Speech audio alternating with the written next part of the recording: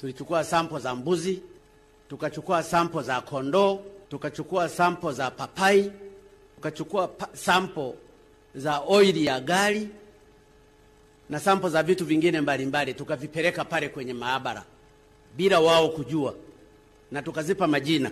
Sample ya oili kwa mfano iliyotoka kwa gari tulilipa jina ya Jabiri Hamza mwenye miaka 30, male.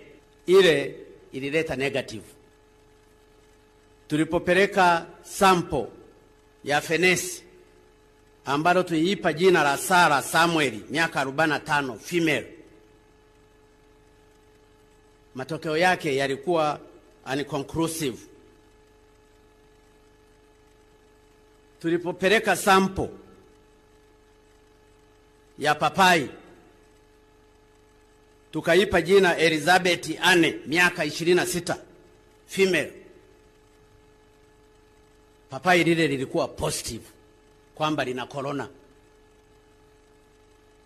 Maana yake maji mle ndani zilizotolewa mle kwenye papai ni positive.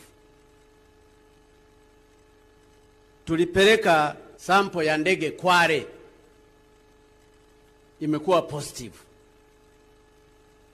Tumepeleka sungura, ikawa determinant.